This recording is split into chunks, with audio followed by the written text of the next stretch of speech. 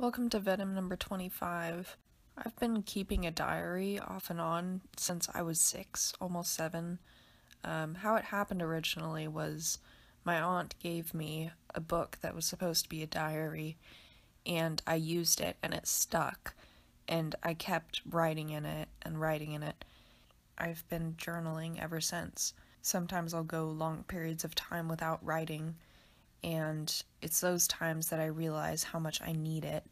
Lately, it's been hard to find the time and the place because, for one thing, there's always people at our apartment, and for another thing, I don't have an actual desk.